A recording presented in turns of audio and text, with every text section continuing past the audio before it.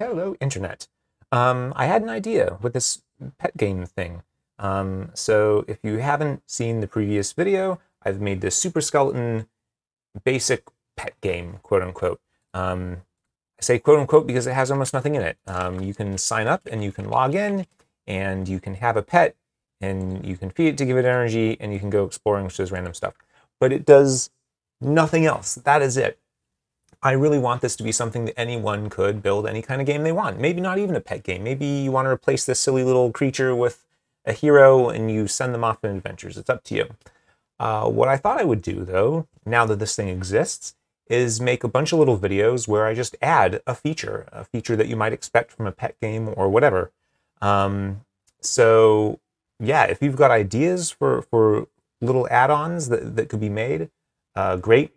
And the intention is that you could take any combination of these you wanted. Like, think of each video as a plugin or an add-on. If you want the thing that this video adds, you can add it. If you don't want it, then never mind. Go find a different video that adds another thing. The previous video, it's about 40 minutes, shows adding a new thing where you can have your pet meet new pets. Another video idea I have is maybe making it so you can breed two pets and have like little patterns that go from pet to pet. That wouldn't be too hard. But what I think I'm going to do for this video, since it's the first one, is something super simple, and that is just to show a list of all the players in the game, because currently there's no way to do that.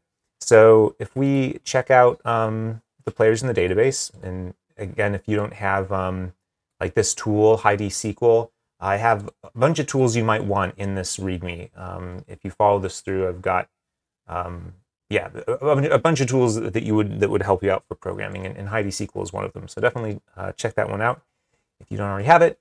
Very useful for looking at your database. So here we can see I have a bunch of players in the database. I've signed up numerous times to test things. Most of them are uncreatively named Ben. But let's make a page where we can see all of these different, players, just to list them out. I'm not going to worry about, well, we'll see. We'll see how long it takes, how advanced I want to get. I mean, we could add things like next and, next page, previous page, jump to page, that kind of stuff. I think that might take a little long for this kind of video.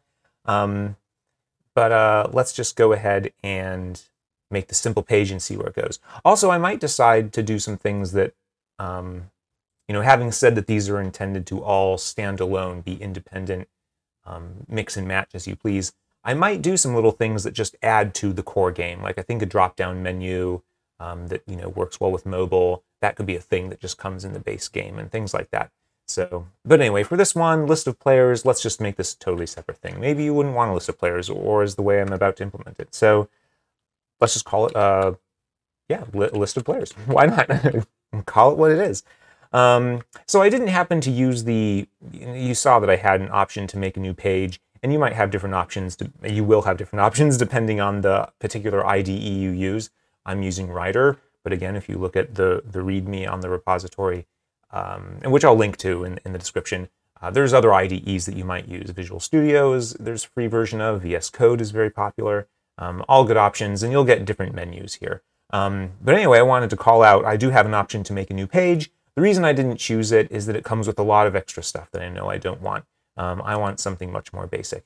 And if we look at, for example, like this index page, right? This is all we really need. But if I do new page, it's going to give me other stuff I don't care about. So actually, let's just copy that.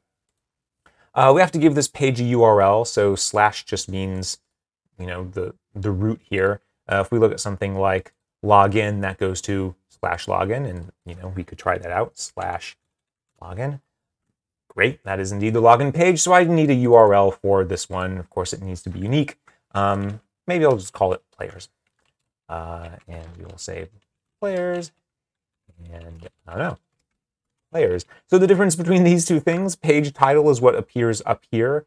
And whatever is in H1, this is just normal HTML. That's what actually appears on the page. So they could be different. I don't know why you would want them to be. Maybe there's good reasons. Actually, I can think of good reasons. You might have extra information. Actually, what I probably should do is say PetGame-players, and I think that's what I've done for the login page.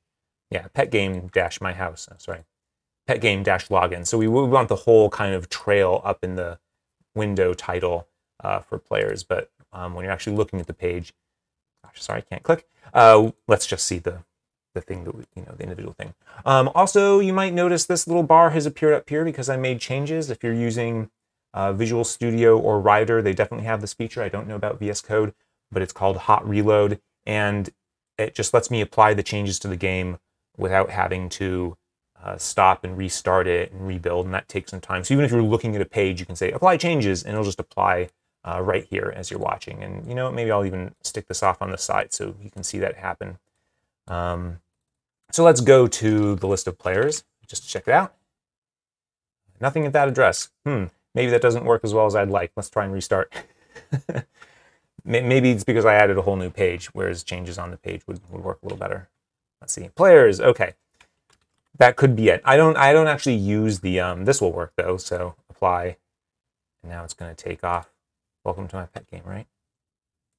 Curious. That was just working a second ago. Now I feel silly. Well, anyway, I've had some success with it. It's not working as well here. I don't really know why. But I'm just going to move on. So we're going to want to go through all of the players, and maybe we'll put them in a little table so that we can have their name, their sign-up date. Maybe if you added, players can choose an avatar for themselves, you would want to put that in this table. But let's go ahead and make a little table, and I'll give it a heading too. We might as well say, here's the row. I know this is just me, but I like to indent everything that is a block element. Whatever, I'm kind of getting off track. So anyway, here's, let's say, the name, and let's say sign-up date. These are the two things. And again, in principle, you could show other information. Maybe you want the last activity date. The base game doesn't track that, but you could add that feature yourself. Okay, and then in the body, we're going to go over all of the players. So we'll say for each player in all players, except we are getting the red. We haven't defined all players. What are all players? We need to tell it how to get that. So, hey, do you see that? Hey, I really need to find out how to make it not. It really wants to indent in its own way. I think there's settings for that. I'm going to leave it alone. It's usually best not to fight the IDE. I mean, I am being a little weird. Most people don't indent things within T-head and T-body, and so I'm the one being weird. So I should stop and just do what the IDE would prefer. So we can do, I believe, oninitialized. Yep. So this will get called when the page is first visited. It will do this oninitialized. And I don't remember exactly what all these are called off the top of my head, but I know that if I type override, it's going to give me the options. And that's to do with how Blazor, there's some magic going on under the hood that we're not really seeing. It's kind of hidden the way Blazor is structured. But these functions all exist already, even though we can't see them, but I can override them to give them different behavior. The default behavior is they do nothing, but I can give them some different behavior. So the difference, by the way, you see there's oninitialized async and oninitialized. It really depends on, and this gets into more complicated programming stuff. Let's just say we're going to go for async, and you should probably just default to async. If you have worked with await async in other languages before in C#, then you can make your own decisions about what seems best. But I would say a pretty safe default is just to do the async methods. Something that is a little annoying about Rider, your IDE might be a little different, is it should really default to saying async here. That is the more common thing. Again, VS Code might do that, Visual Studio might do that. I don't have as much experience with those IDEs, but it needs to be there depending on what you put in this method body. So again, it's just a good default to do. And the squiggly yellow underlines are fine. We don't have to worry about that as much as squiggly red, or all red as the case may be. So anyway, we're going to want to load up now some players from the database. And actually, let's make a list to hold them. So we will have a list of player. And these are going to come right out of the database. There's different ways you could do this. I'm just going to pull the players straight out of the database. Excuse me. So let's just do that. Oops, all players, get set.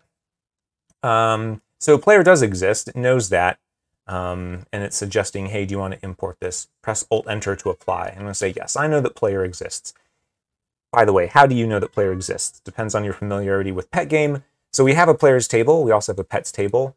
There is code that corresponds to every table. You can find those in database tables. So this is the player we're asking for. We're saying we want a list of these players. We want a list of these pets maybe on other pages, but these are the things that, you know, they correspond to this table, and that's what we're trying to get at. We want all the players. If you make your own tables, you would add them here. And I go over that in another video. Right, so something else, this table is going to start empty. And so if you have something that can have no value at all, null it's called, then you have to tell it that. With the default setup that I've done for PetGame, there are other settings you can have related to that. But for the purposes of PetGame, if you want something to start totally empty, right, we haven't yet loaded, and it's going to take a second. Someone's going to hit this page, and then it has to go out to the database and get this data. And that's going to take, hopefully not a perceptible amount of time to the player, but to the code, it is going to take us a moment. And so we have to be willing to say there's no players the moment they hit this page. And so we have to put this little question mark. And if we don't, we get the squiggly red underlines, which means we can't even build this code. It's not going to run. Squiggly yellow, we can build it.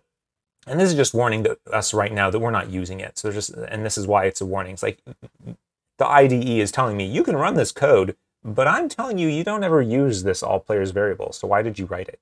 Right? And so, okay, but we know that we're about to do something with it. And here we go, all players. So we're going to ask the database, and we need to get the database. So here's another little bit of ceremony we need to do. If you want, there's different things that run in they're called services. So I've got a list of services here. We have, for example, the current player. So if you wanted the current player, it's a service. You would have to have it injected into your page. The database is also a service, but I decided to put all the database stuff into this database folder. So this is like a service that's not in services. That's a little confusing. Maybe I'll change that later. So depending on when you're watching this video. Why I mention this, as a general rule, anything you see in services, you know that you need to inject. PetGame database, it kind of lives somewhere else. So it's a little different. So I'm going to say I want PetGame database. Here it is. And sorry about that. Database. So this is, I have a plugin that is suggesting more code. It's one of these AI-powered things, GitHub Copilot. So if you see the gray text popping in all over the place, that's it being like, do you want to type this? Do you want to type that? All right. Getting the services is a little weird. Again, there's some funny ceremony. You got to say equals null. You can also say equals default.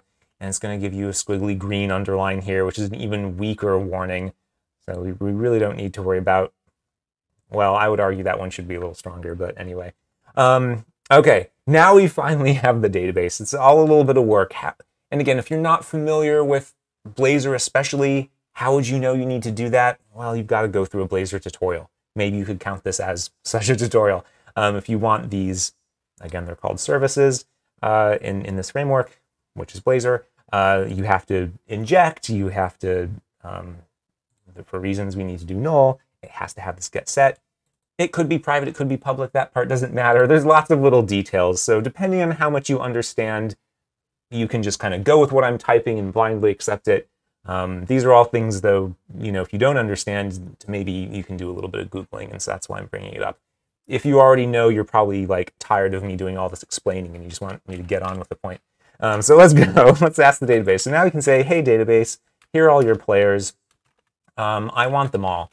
So, and we're going to do async. And when we do something async, we must await it.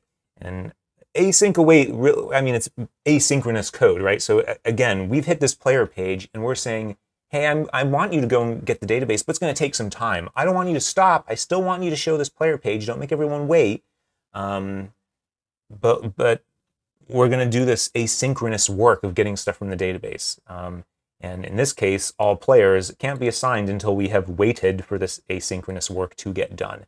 And when you really get into doing async await, you can get into some fun situations. Something else I'll point out, Rider in particular. Ooh, interesting. It's not suggesting it. Oftentimes it will suggest, it's like, hey, did you know there's an async version? Maybe you should use that because you're in an async-ish place.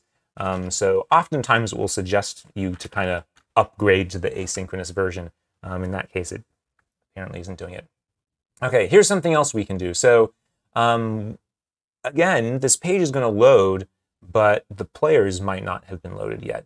And that's why we're now getting this maybe confusing message, depending on how much programming you know.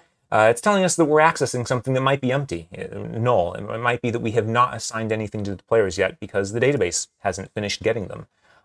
So something we can do is we can wrap all this. We can say, if it's null, then we'll say loading, and a little p tag. Else, we will show the table.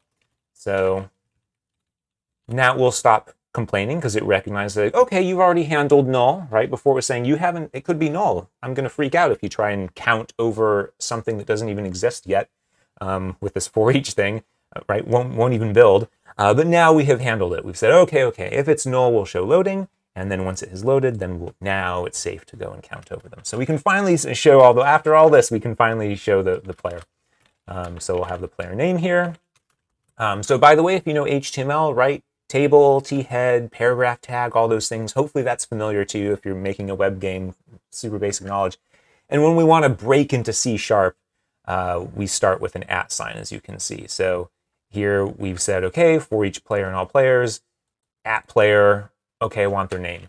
And here we're going to do player, and we're going to have the sign-up date because that's something that exists.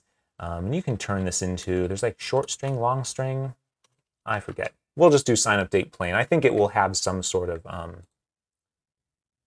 default thing. It's really interesting to me that this isn't working. Like, I swear this once worked, so I don't know what happened. I'll just restart. And again, I think if you have VS Code, you have to anyway, so.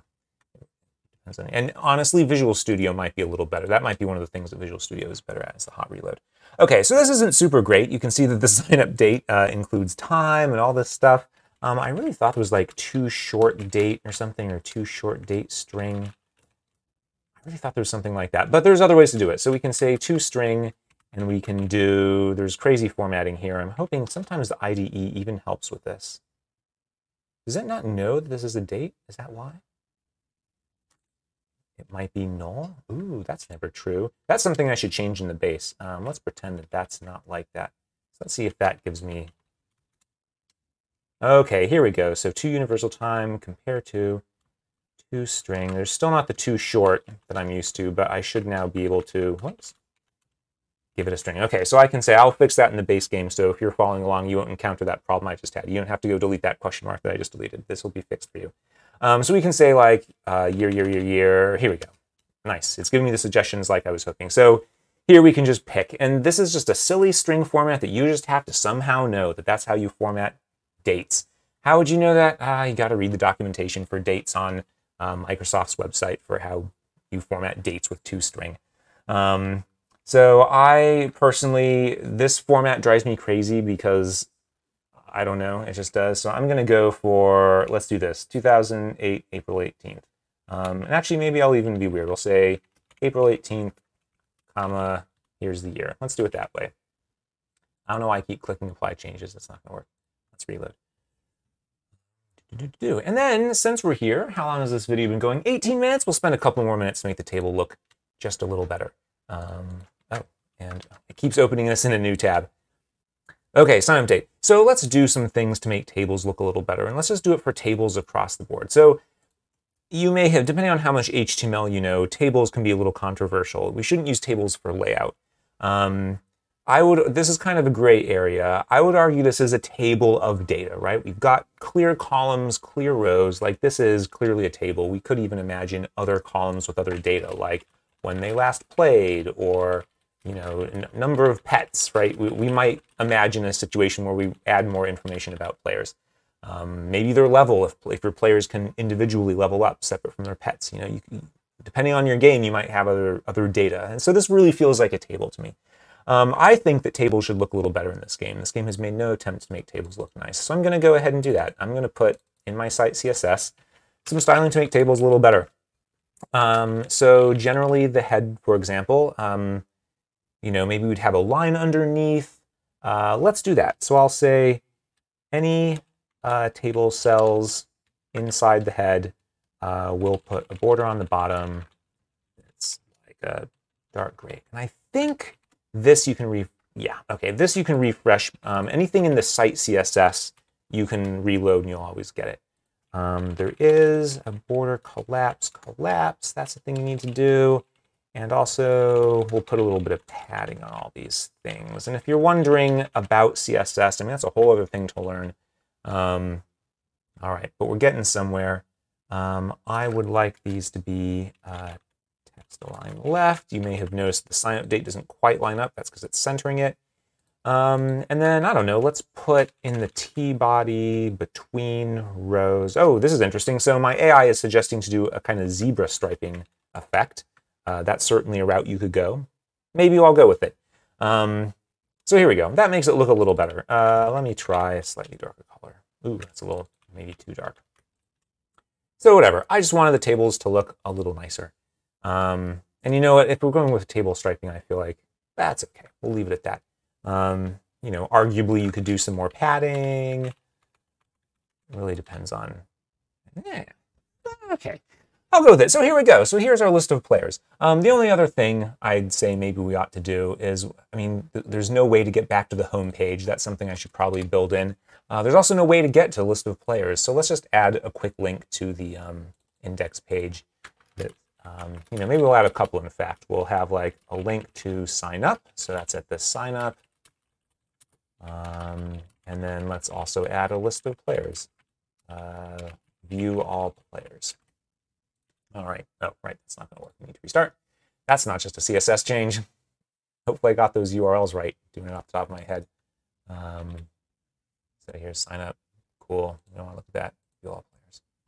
So again, there is an oversight in this. There is no limit to the number of players that we'll get. So when you have like 50, 100, 200 players, it's going to pull all of them in and list all of them out.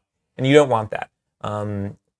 I think this video has kind of gone long enough, so I'm going to leave that as an exercise to the viewer. I kind of have mixed feelings about that. I think it is really important whenever you're programming to never assume, don't make assumptions about how long things will be or how short things will be. Like, you might be tempted, you know, maybe you're like, oh, I want a little more spacing, so I'll make it so the name, like something you could do is you could say, I want to make the name column always be, you know, 120 pixels, because I think that's enough space.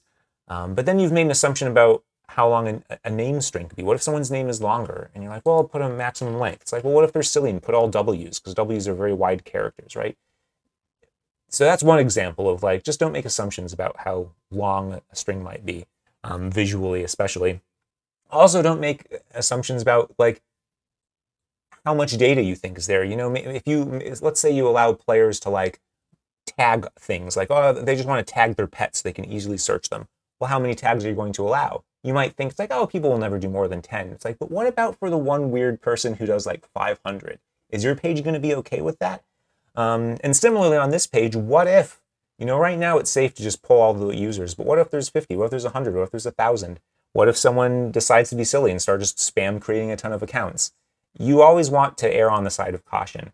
So a much safer thing to do here, we can just do one quick thing. We would say, take only 20. We're only going to take 20 on this page, and then we'll get a list. The problem now is, and this is much safer, but the problem is it's always only going to be the first 20. So if you wanted to have links to say next page, previous page, there is a skip that you could use. So you could say skip 20 to go to the page 2, skip 40 to go to page 3, right? Skip 60 to go to, right?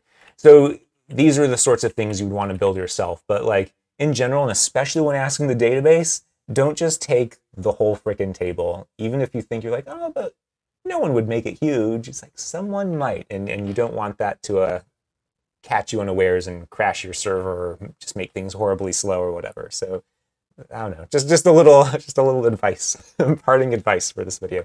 So anyway, here we go. We have a list of all players in the game. How exciting. You could imagine making profile pages. Maybe you click someone's name and it takes you to their page, right? Where you go from here is up to you. That's kind of going to be the theme of these videos. But hopefully this gets you started. So that's it for this video. Again, I hope to make more of these, more features, breeding, you know, selling items, maybe equipping pets with equipment, whatever. If you've got any ideas, leave them in the comments. That'd be great. Thank you very much for watching, and goodbye.